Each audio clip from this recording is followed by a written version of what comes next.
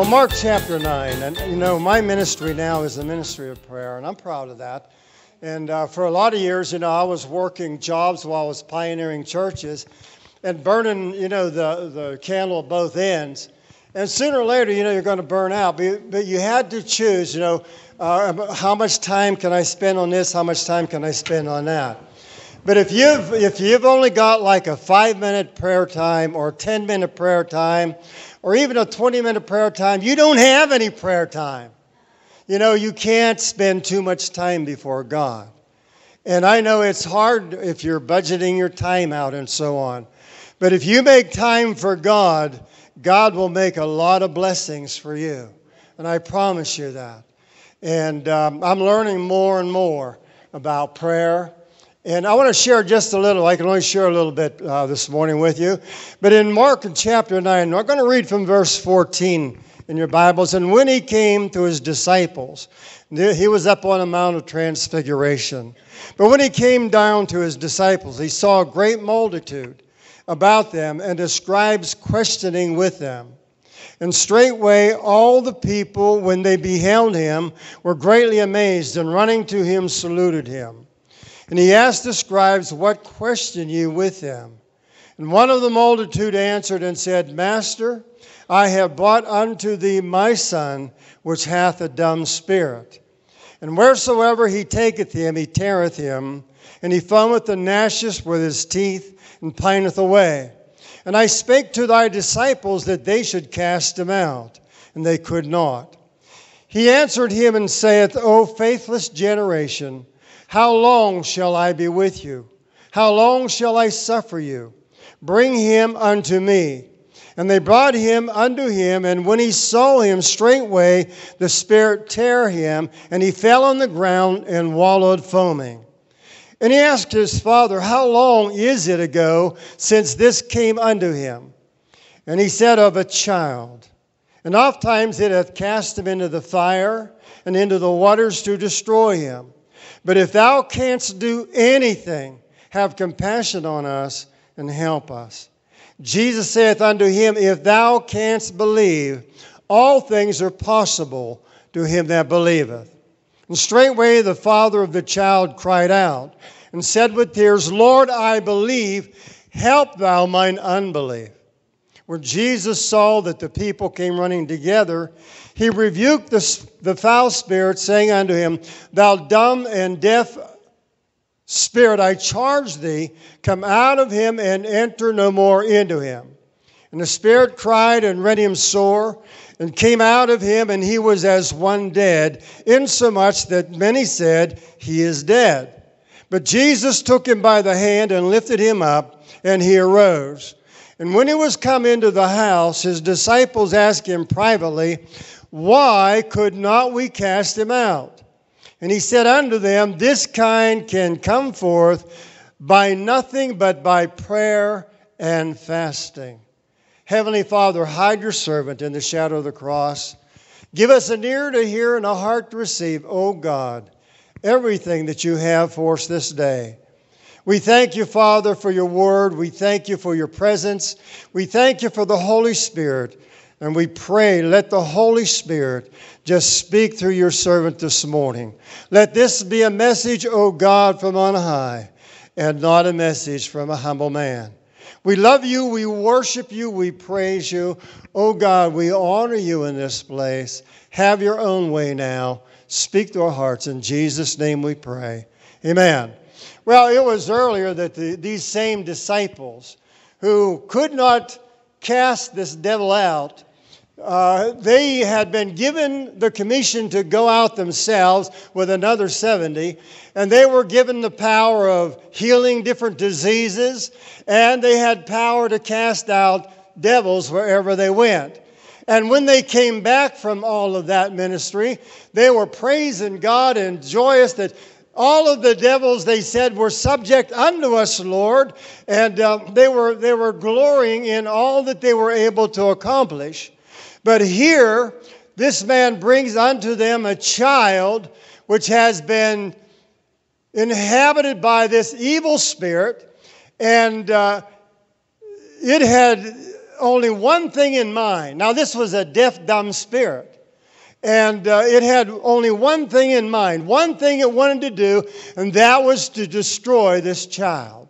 Now, the child had grown up some, but nevertheless, it was the same problem, and nothing would seemingly make it go away. Let me tell you something today. There are some problems that come to us that we have little or no power over. There are a lot of things that we can do as the children of God, those who are called of God, but we have our limitations, so we do, because we are still in this body of flesh. But God, with Him, nothing is impossible. Now, Matthew records that Jesus used the little symbol of a tiny seed, a mustard seed. And He said if you had the faith as this grain of mustard seed, you could say to this mountain, that's the one He just descended off of, the Mount of Transfiguration. And He said you could say to this mountain, be thou removed and cast it into the sea. And if you believe, it would happen. Nothing should be impossible with you. But He said, however, this kind comes not forth by prayer and fasting. Prayer with fasting. Fasting is a hard thing to do. I don't like to do it. I have never liked fasting. I have kicked that to the curb. And I stay skinny enough as it is, just being skinny. But anyhow, whenever you fast, you're humbling yourself. Now, your fasting and your praying is still not going to cast that dumb and deaf spirit out. Number one, you could just use all kinds of quotes on the dumb spirit. It can't hear you. So you can say, in Jesus' name, you come out of him. It can't hear you. He's looking through this child's eyes, but he can't hear you. He's dumb. He can't even answer you. And so the disciples said, why? Why couldn't we? After Jesus had cast them out. But see, Jesus has the voice of God. He has the voice of God. The Spirit recognized that right away. But understand that all of our works are in the flesh. You know, we can take, and I like that, we give the glory to Jesus. We give all the glory to God. We don't deserve any of the glory for any of the good that is done. We can pray. We can fast. We can do the work of God as well as we can. But only God can save and only God can heal. And truly, we can bless one another. Blessings come. We're allowed to do that. But the real work of it all is God's work. We are doing God's work. And so, you know, I see this, but I've had problems. You know, I've prayed for different situations. You know, 45 years of ministry, you're going to do a little here and a little there. But you run into situations that are so far out of your control, you can do nothing about it. I mean, you can cry. I remember one time when there's two little girls with cystic fibrosis. And I ministered in their home to them, and I ministered, in the church to them. I ministered in the hospital to them. And I dearly believed that God was going to heal these little girls of this lung disease that was just taking their lives from them. And I remember one day as I was walking into the hospital, and I was heading up to the hospital room where one of the little girls was. And another minister came out, and he knew me. He said, Brother Sexton, he says, are you going in to visit so-and-so? And I says, yes. He says, well, brother, he says, it's just too late. She just passed away this morning. And I'll tell you what, it hit me. I began bawling like a baby. I mean, my heart was crushed.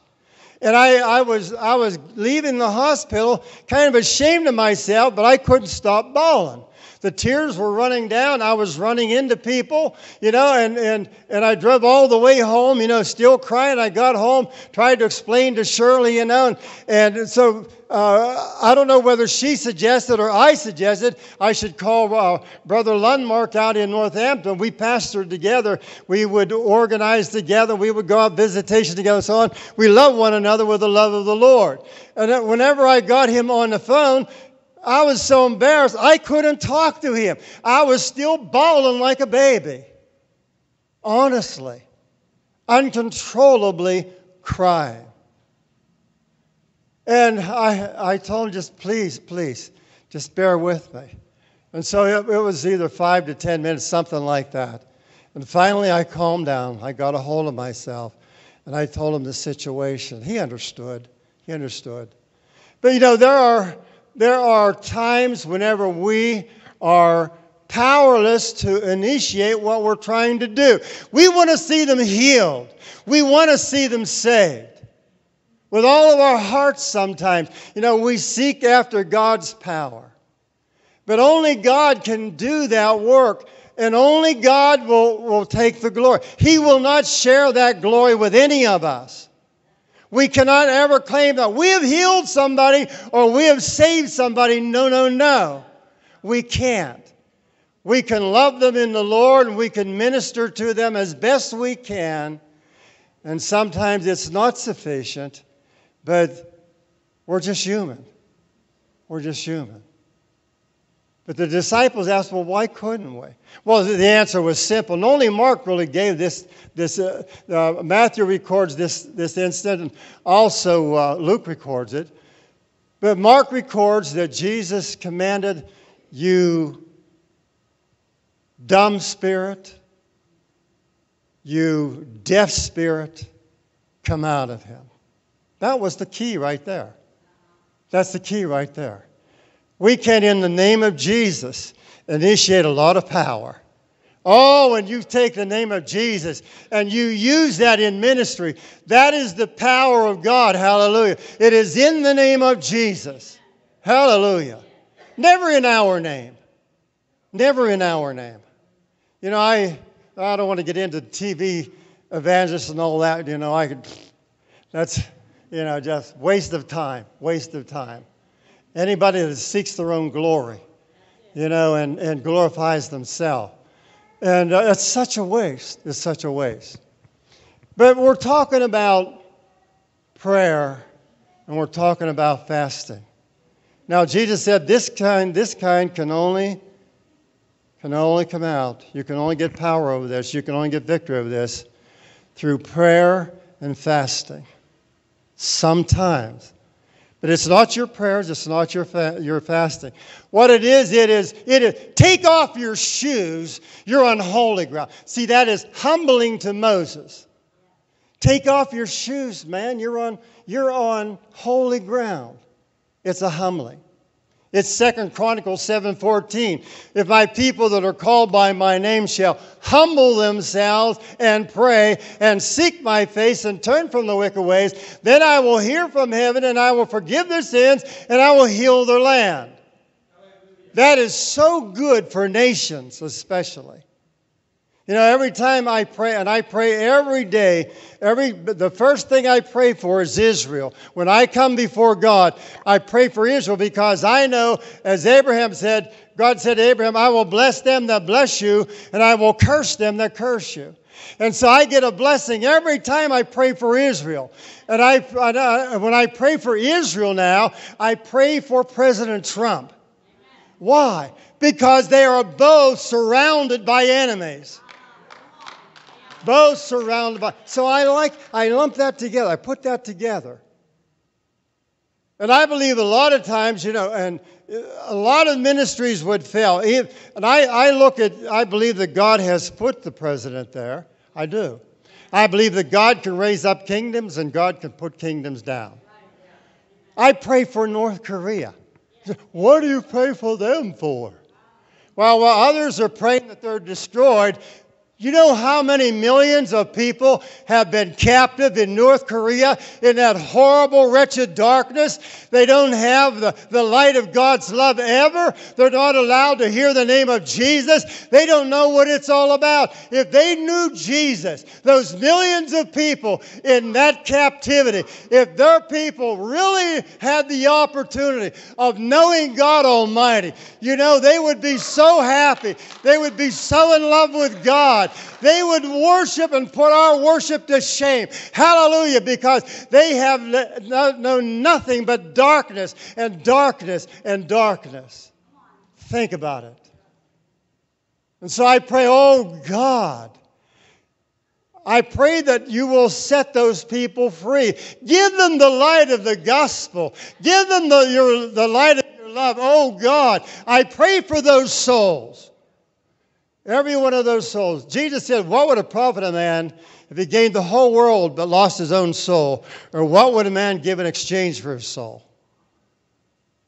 Every soul is worth more than this whole. Now, people won't believe this. Life is so cheap on earth today. But every soul is more precious than this whole world. This world will pass away, but a soul's eternal. Every soul's eternal. And so, that's why we're here. Win souls. But, your prayers make a difference.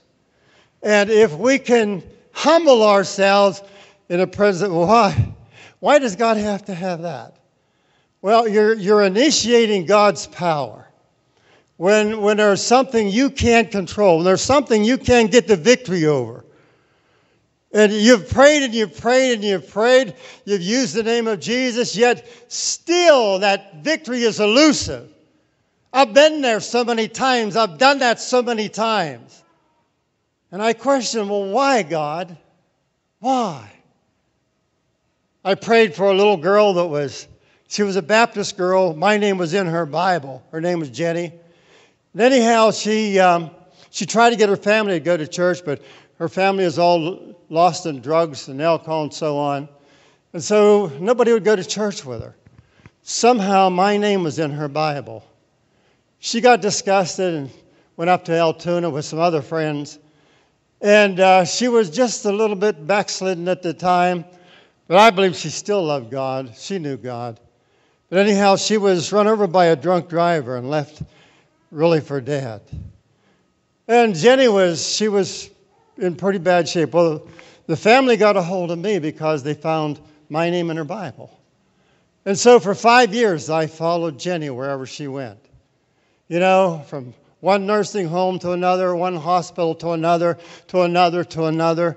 For 5 years, I won her sister to the Lord. Her mother was so deep in alcohol and so deep in cocaine and heroin and everything else, smoked marijuana every day. She would sit and read her Bible, but she had a bottle of whiskey not far away or wine. And one time I told her, I says, you know what? I says, one of these days you're going to get high on one of these things, and Satan's going to suck the life right out of you. Oh, she got so scared, she stopped using her drugs. But another man, so-called religious, moved in with her. And he said, well, that preacher's lying. You don't have to give up that stuff. God didn't tell him to tell you that. Well, anyhow, one day I was walking outside the church, and it was wintertime, and snow was everywhere, snowbank and parking lot. I seen the car coming up the road, and suddenly it turned into the parking lot, so it did. And then I recognized who it was, and I was walking out towards the car, and suddenly the car came right at me, and I bounced off the fender over into the snowbank right along the end of the parking lot. Oh, wow, what was this all about? I got back up, so I did, and she backed up, and then she took another pass at me, tried to hit me again. So I went out and stood in the middle of the church, and the church porch, and there's big columns all around. I says, okay, lady, come on, knock these posts out, but and I'm not going to get hurt. But anyhow, this is what you face sometimes. After about 5 years, then of course Jenny died, and all of a sudden, and everything seems to change a little bit. Changes just a little bit. But you see, God didn't heal that little girl. And that again, if you have love, it's easy to love people. I love people. I really do. When I began to minister to them, my heart gets caught up in it all. And I'll tell you what, that really hurts whenever things don't go the way you want them to go. But God does things the way God wants to do things. And so God took her home. And I said, all right. She's up there now teaching angels how to be pretty. Hallelujah. All right. But God works in mysterious ways. He really does. I want to take you, if I can, into Romans in chapter 8.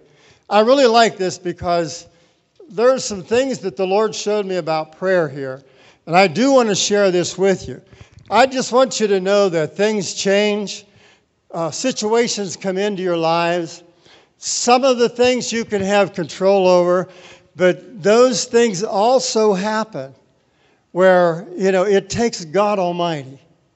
We can do very little, or we can keep praying. We can fast and pray. That alone will not change the situation.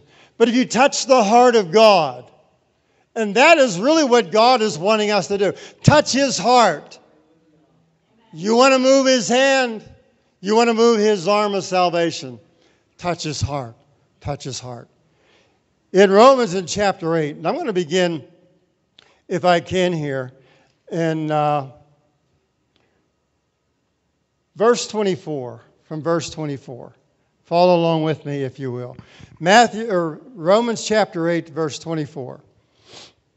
For we're saved by hope, but hope that is seen is not hope. For what a man seeth, why does he yet hope for?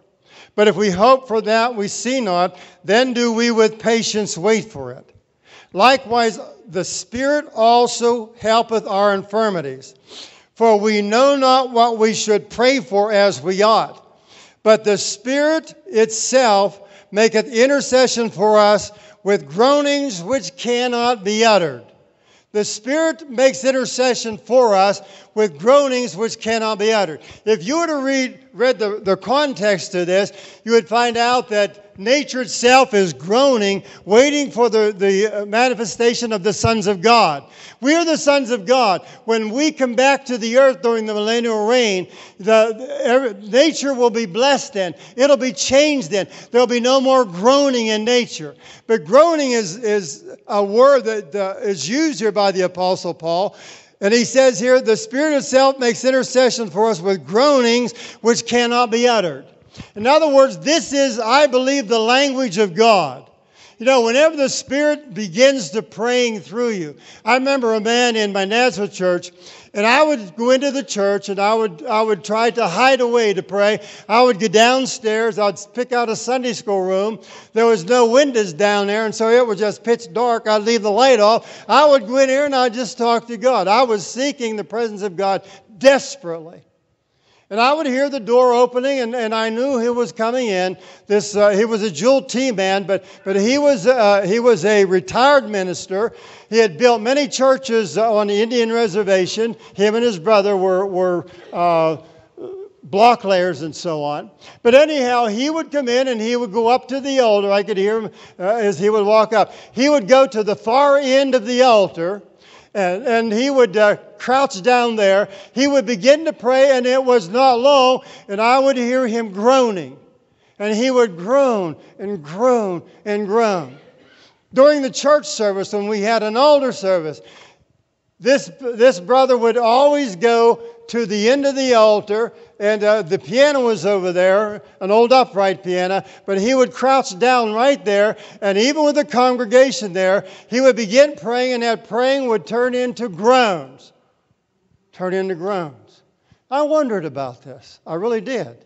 Why is he groaning like that? I found out much time later that he had a burden that nobody would want. He had an awful burden. In fact, there was a couple of them. And he was a good man of God. I loved him very much. He was a great help, in my young ministry. I was very young then. But anyhow, he would groan. And time after time, the same time of the day, he would take time where he would come into the church. I would be down. He wouldn't even know I was there. And he would be downstairs, or he would be up at the altar, and he would be praying. He would be groaning and groaning.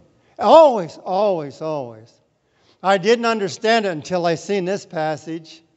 And then I understood, he had a burden that was so heavy, so bad.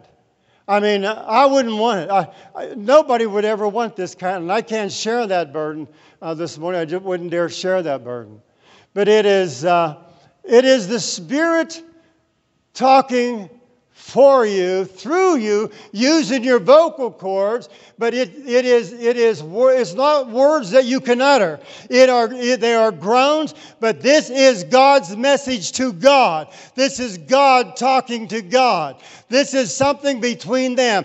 God the Father, God the Son, and God the Holy Ghost. This is their way of communicating one with another when they're dealing with a particular individual. I love that. I love that. Sometimes God wants you groan through me. Just there's some things on my heart, Lord, and I wish you would if you could just make a difference on these things. Think about it. Think about it.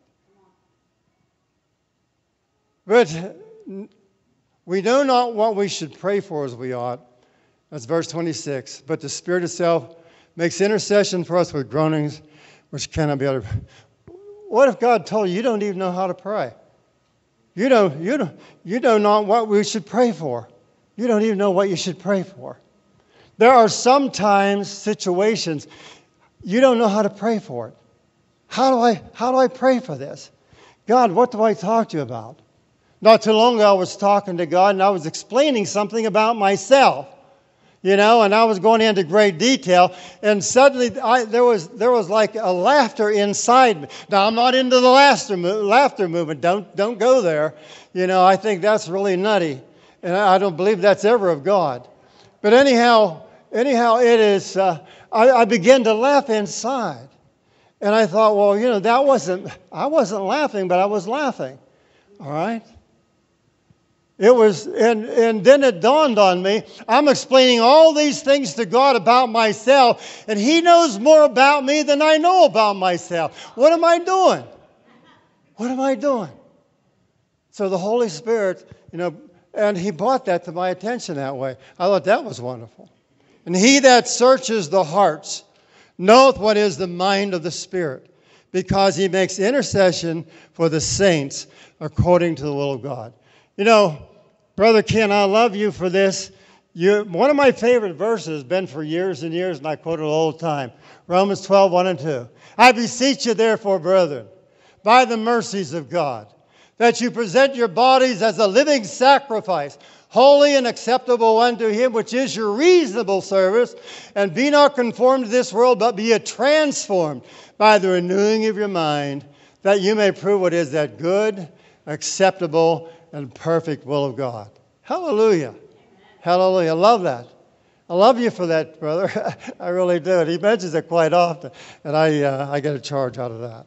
From verse 31, what shall we say then to these things? If God be for us, who can be against us? He that spared not His own Son, but delivered Him up for us all, how shall He not with Him also freely give us all things? It's all paid for.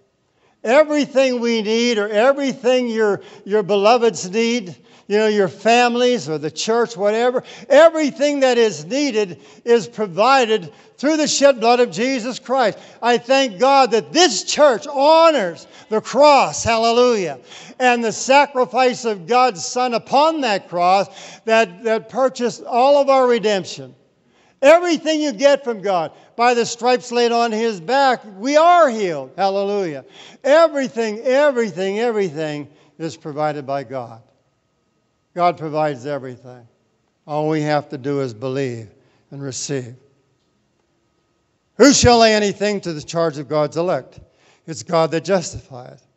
Who is he that condemneth? It is Christ that died, yea rather, that is risen again, who is even at the right hand of God, who also maketh intercession for us.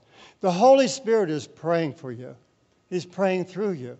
He's helping you, interceding on your behalf. But here we have Jesus Christ Himself at the right hand of God, interceding for us. There's your help in prayer. I mean, you have God, the Holy Ghost. You have God, the Son. They are praying for you. They're interceding for you. That is our help. Whatever your problem is, and some of these things are really, really heavy. That's heavy. That Bible's heavy. I'm an old man now. I need a shopping cart to pull along. Yeah. Anyhow, it is everything's provided by God. We knock ourselves out, a lot of times, and we try to do so much ourselves when only God can do it. But here you have God praying to God, praying to God. Hey, praying to God. There's three of them. Amen. Think about it. Think about it. But the message goes just even a little further than that. Because it goes, who shall separate us? Verse 35. Who shall separate us from the love of Christ? Shall tribulation, distress, persecution, famine, nakedness, peril, or sword? As it is written, for thy sake we're killed all the day long, we're counted as sheep for the slaughter. No, in all these things we're more than conquerors through him that loved us. More than conquerors through him that loved us. For I am persuaded that neither death, nor life, nor angels, nor principalities, nor powers, nor things present, nor things to come, nor height, nor depth, nor any other creature shall be able to separate us from the love of God, which is in Christ Jesus our Lord. Think about it. That is probably the best ingredient right there. In 1 Corinthians 13, you have, now abides faith, hope, and charity. Faith, hope, and love. But the greatest of these, of course, is love. In the anointing oil itself, and this is fascinating. I don't know all the ingredients right now in my mind. This just came into my mind. But there's frankincense and all these different things that are in the anointing oil. But the bulk of what makes up the anointing oil is olive oil. That makes up the anointing oil. It's olive oil. I mean, there's gallons of that used in comparison to these spices and so on, perfumes that are put in the anointing oil. But the olive oil represents love. Love. And the greatest power that we have is the ability to love. The ability to love. And if we lose sight of that, now if you love the world and the things of the world, then the love of God's not in you. You got to stay separated from the world. You have to stay really in love with God. And, you can do that by staying in the Word of God. The Word of God, of course, produces faith. But it also produces love. The more you know Him, the more you'll love Him. I had a man a year ago, and he asked me, he says, would you tell me something? He said, I believe you, and I believe you'll tell me straight. I want to know the truth. He said, a man came to me and said, if I don't go to church, I can't be saved. He says, now, is that true? And I says, well, no, that's not true. Only the blood of Jesus saves. You must be born again. John 3:16, for God so loved the world, He gave His only begotten Son, that whosoever believed on Him shall not perish, but have everlasting life. John 1:12, to as many as received Him, to them gave He the power to become the sons of God, even to those that believe on His name. So I said, believing is receiving, receiving is believing. I says, you have got to invite Jesus Christ into your heart and your life. You'll be born again of the Spirit of God. Then you're saved. I said, then you should go to church. You should read your Bible. You should pray. He said, I pray every day. I pray every day. Well, a year went by, and I seen him again. I says, walk with me a little bit. I want to talk with you. And I says, tell me something. I says, did you receive Christ? He says, yes, I did. I says, all right. I says, God told me to ask you to do something. Will you do it? He says, well, if I can. I says, God told me to tell you now that you need to begin to read the Bible. And I says, here's what he said. You start in Matthew, Mark, Luke, and John, then go to Acts, then go right through the New Testament. I says, did you promise to do that? He says, yes, I do. I says, all right. I says, here's the reason why. I says, God knows you real good, but He wants you to know Him. And that's why God asked me to tell you this. He says, all right. He says, I'll do that. So, the Word of God is true. God is true. He helps you. Wherever you go, whatever you do, whatever you're asked to do.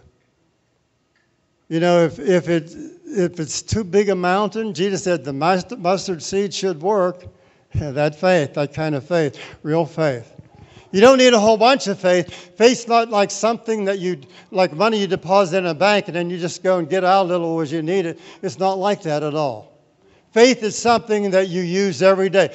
The just shall live by faith. We live by faith. Every day of our lives, we're in the Word of God. Every day of our lives, we talk to God. We live by faith in God. Hallelujah. There's no substitute for that. All right. And I see we're out of time here. So we're going to switch and go into the communion service. But that's just a little bit about prayer and fasting. If you decide to fast, you be careful. You don't fast for a whole month. Come on. You don't do that. That's foolish. If you fast a meal or you fast a day, if you're diabetic or you have problems, still take your medicines. Be careful about all of that. Don't do something foolish, all right? Don't tempt God. But, fast reasonably if you do. If you have a problem that is so major, share it with somebody that is also a prayer warrior. Ask them to help you in your prayer. And then go ahead and fast, if you will. But fast reasonably. Be sure you don't hurt yourself. God does not want you to do that. God just wants you to humble yourself.